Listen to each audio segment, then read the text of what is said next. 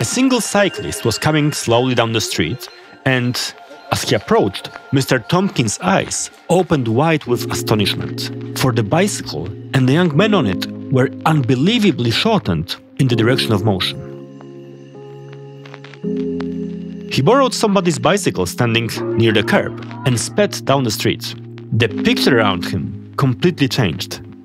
The streets grew shorter, the windows of the shops began to look like narrow slits, and the policeman on the corner became the thinnest man he had ever seen. So this image of relativity painted by the legendary physicist George Gamow is very convincing.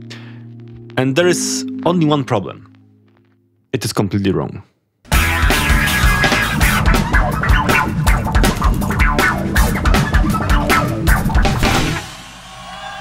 Welcome back to the 13th episode of my online course on special relativity. My name is Andrzej Dragan. I'm a professor of theoretical physics at the University of Warsaw and National University of Singapore.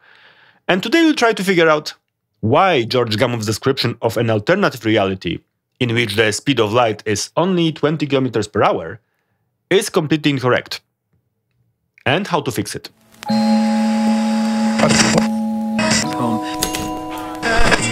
It is true that moving objects are shortened along the direction of motion. It's called Lorentz contraction. But this does not mean that this is how we will see those objects. Notice that what we actually see is not the real shapes of the objects, but light emitted by them that reaches our eyes at some delay. Ever seen a distant plane in the sky and notice how its sound arrives at us from a different location at which the plane was a while ago? It's exactly the same with the vision of moving objects at relativistic speeds. They will appear to be distorted because it takes finite time for the light from those objects to reach us. And that extra time varies depending on the position at which the light was emitted from. So let's have a look at a simple example.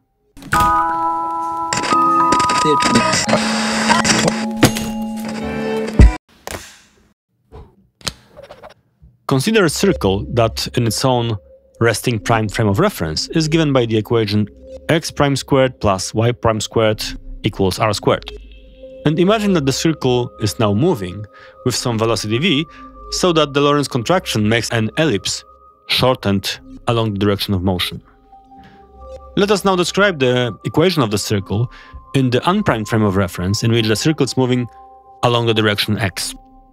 So in order to find the equation in that frame, we will simply apply the Lorentz transformation to the equation of the circle, and that gives us the equation of the ellipse lying in the plane z equals to some d. And now let us ask an interesting question.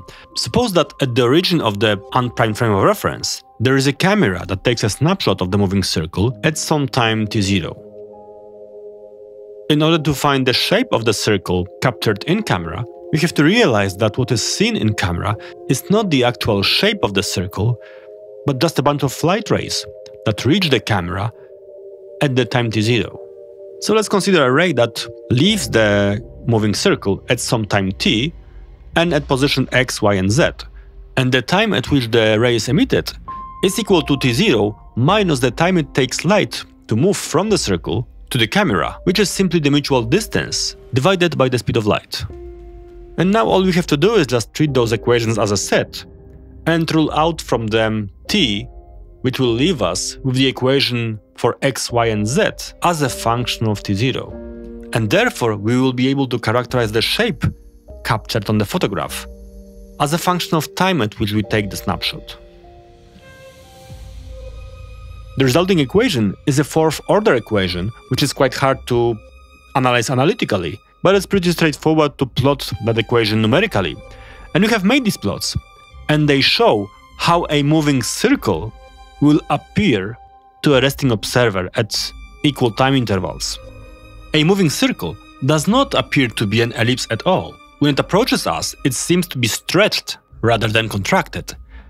And when it passes us by, it slows down and bends itself into some sort of banana or sausage that has nothing to do with the real shape of the circle, which is a contracted ellipse. So what we can see here is some sort of a relativistic optical illusion, because the real shape of a moving circle is elliptic, and what we can see in this example is far from that.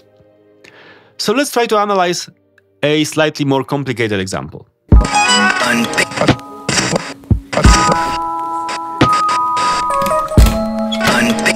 We can now repeat the whole procedure for a more complicated shape, such as a bicycle. A bicycle essentially is a bunch of circles and lines, so we can analyze each of them separately using our equations and then compose them together to investigate how a bicycle will appear to us when moving with a relativistic velocity. And once again, the result that we obtain is completely different from what George Gamow described in his book. The approaching bicycle seems to be stretched rather than contracted, and when it moves away from us, it becomes distorted in a cartoonish, funny way. As we can see, the alternative reality of George Gamow's universe, in which the speed of light is only 20 km per hour, would be full of eccentric optical illusions. And so far we have only discussed the apparent shapes of moving objects. And what about their colors?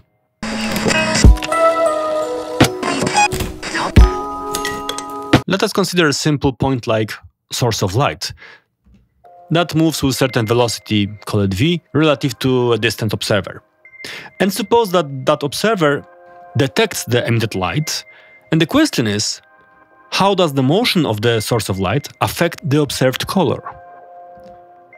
To investigate it, let's consider a plane wave that is emitted by the source, and suppose that the two consecutive crests of the wave were emitted at instants Ta and Tb with an index e denoting the emission. Let us also denote that the source was located at the distances Ra and Rb at those two instants of time. The first crest is registered at an instant Ta-O for observed, at some later time that is delayed by the time it takes light to travel from the source to the observer. And we have a similar delay for the second crest, B. These two expressions allow us to compute the observed wavelength by simply multiplying the time difference at which the crests are observed by the speed of light. We can also express that time difference in terms of observations made from the frame of reference co-moving with the source of light, and that will give us the extra Lorentz factor. And also notice that the last term in our expression is simply an instantaneous radial velocity of the source. And by identifying the wavelength defined in the frame of reference co-moving with the source, lambda 0, we find a relation between that wavelength and the one observed in the frame of reference at which the source is moving with velocity v. And the difference between the two is called the Doppler effect. In a moment we will find out that the light of objects moving away from us seems to be redshifted, while the light emitted by objects that move towards us is blue-shifted. And that's why some people claim that the headlights of cars approaching us are white, while the tail lamps of cars moving away are red. But things can get slightly more tricky.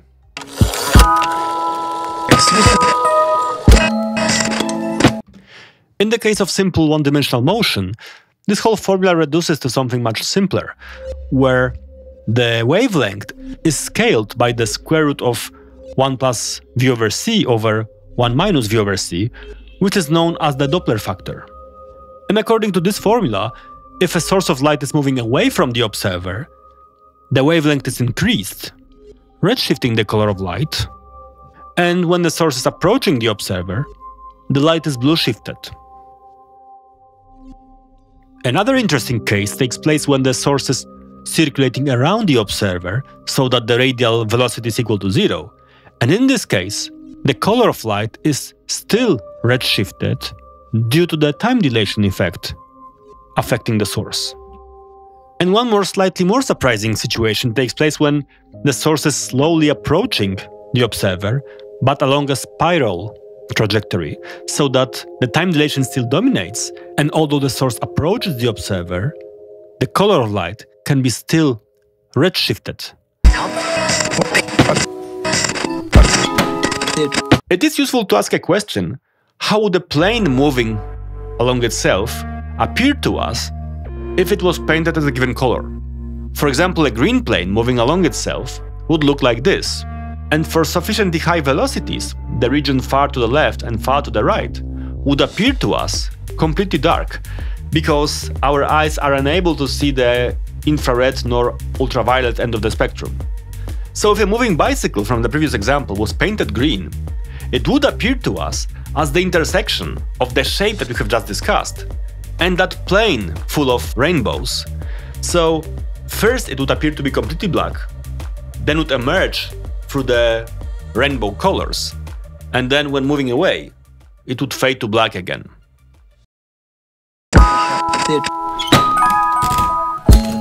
I discuss more interesting examples in my textbook on relativity called Unusually Special Relativity, so check out the link in the description. And that's it for today. If you have any questions, ask them in the comments. I'll try to answer them, and I'll see you in the next one. Get out of here.